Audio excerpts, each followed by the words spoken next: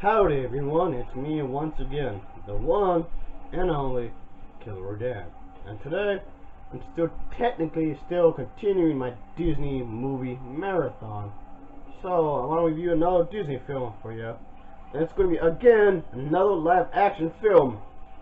Right here, folks. One moment, I'll get it right out. Here we go. Yeah. So yeah, it's gonna be the one titled The Black Hole. Oh yeah. If you guys can see it, yeah. Got this on DVD, of course. Like I said before, I was always more of a DVD buyer. I mean, I got nothing against Blu-ray, of course, but I was always more of a DVD person. But The Black Hole is the live-action film produced by the Walt Disney Studios. And yeah, it was made quite a while back, but that's fine. I review a lot of old movies anyway. So, of course, as always, let's get into the plot of this film, shall we? Oh yeah. Nearing the end of a particularly long mission exploring deep space, the spacecraft USS is returning to Earth, and the crew pretty much consists of this captain, the first officer, this journalist, and this other particular character, doctor, and they pretty much explain that about certain things. And there's this robot in part of the crew. This crew had suddenly discovered this particular black hole in space with a spaceship nearby, somehow defying the hole's massive gravitational pull in some sort of matter. Then the shape is identified as a long lost ship that's supposed to be a part of another organization. So this particular ship father had served aboard and went missing quite a while. So of course they do decide to take upon themselves. And however, upon investigation, the crew members do encounter a mysterious gravity field surrounding this particular ship. So it becomes damaged when it drifts away from and into the black hole's intense gravity field. But the ship does manage somehow to move away and does find itself able to dock onto initially appears to be some sort of abandoned vessel of some sort. This live action film turned out to be a lot better than I was expecting it to be originally. Yeah, I was not expecting this film to be particularly good, but to my surprise, it was actually turned out to be a really fun movie to watch. So yeah, I would say give it a chance, folks. The acting, at least for the most part anyway, wasn't too bad, I suppose, folks. I can tell there was some obvious effort with the actresses and the actors that played in this particular film. So there's not a whole lot I can complain in the acting department of this film. Which is good because this movie was actually rather solid. I did enjoy the film, folks. Everybody does a good job in here, folks. And yeah, this is a sci-fi Disney movie. And in a way, it's kind of funny to think of it. Not they own the rights to Star Wars, and they already made a sci-fi film during the early 1970s. What do you know? But yeah, this was definitely worth it, folks. This adventure. Yeah, it's pretty interesting to see half a Disney film that's science fiction. It's sci-fi, I mean, yeah. So that's pretty cool right there, folks. And I do like this film as a whole. And it's definitely one of those better live action films lately I've seen. I know I didn't review a whole lot of live action movies from Disney, but I do plan to review more of them as soon as I can. I'm gonna definitely review more live action movies for my next Disney-a-thon, I guess you can say. And yeah, this is definitely a keeper, folks. I'll say check it out if you've not seen it yet, because altogether it was actually a solid, well-produced film. The acting wasn't too bad, like I said, folks. The delivery, the dialogue was actually rather good.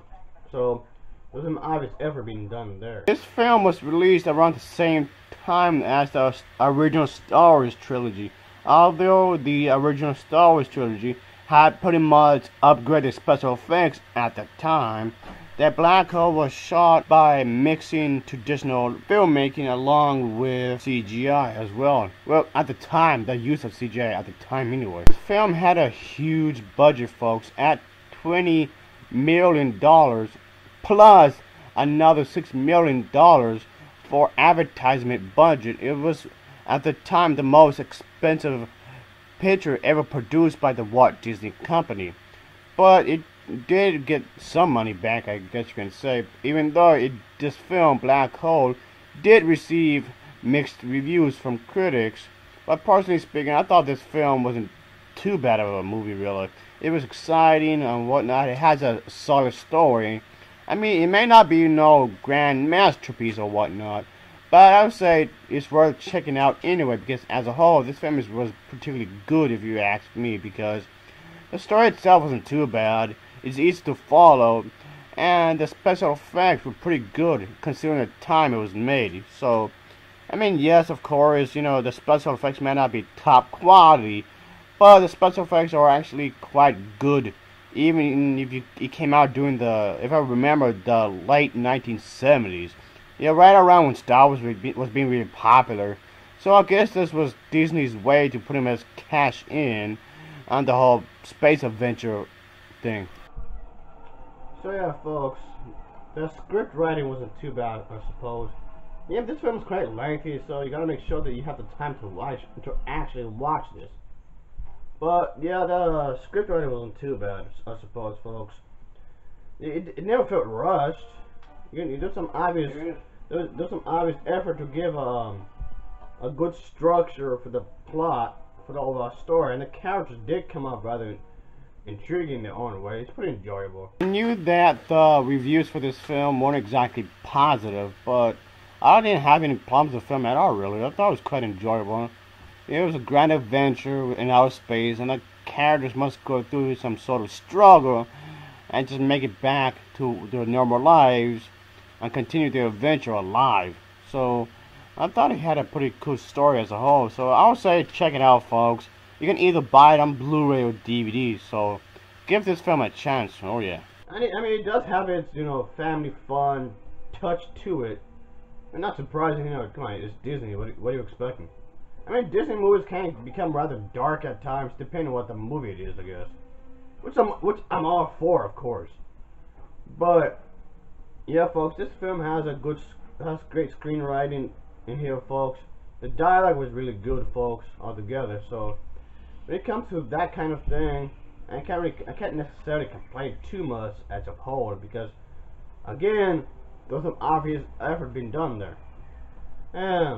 In some ways, The Black Hole is a bit of a strange, odd film, but in some ways I actually didn't mind that. I didn't mind the fact that it was kind of odd to some degree, but it worked well for me, folks, if you ask me. Special effects in this film aren't too bad, folks. I didn't mind that.